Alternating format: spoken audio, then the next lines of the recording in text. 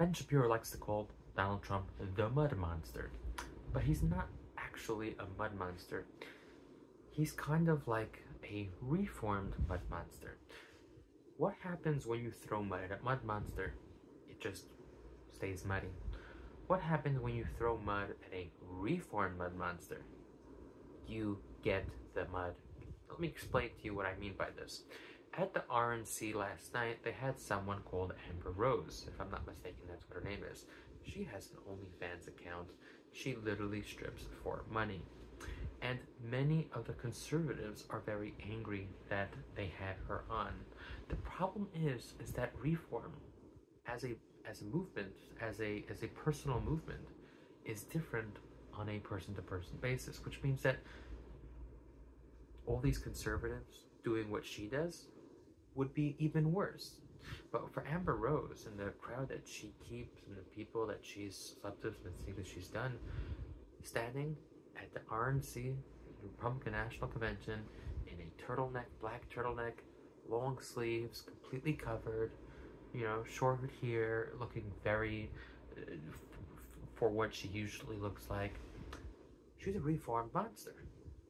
And what happens when you throw mud at a monster? You get the dirt.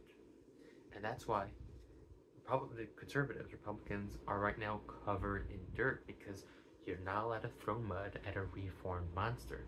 You're supposed to take extra care of them, which is why it's so hard for anyone to go after Donald Trump these days, because he's a reformed monster. You see, that's what the new Republican Party is. If you want to know what is Trumpism, I think that you're trying to make Trumpism into some economic policy or something policy, or just policy-wise. I think Trumpism as a whole is just the reform of something old into something new.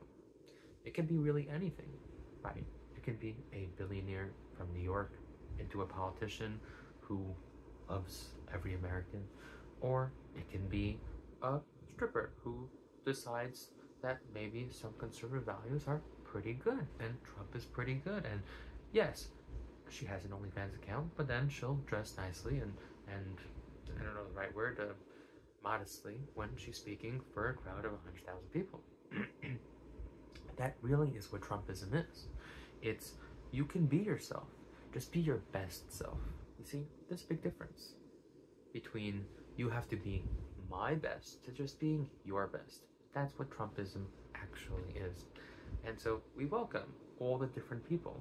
It's diversity by nature, not forced. This is unforced diversity. We love every American. We want every American to prosper. We want every American to be part of our platform, which includes strippers and OnlyFans. It includes everybody. That's the true Trumpism.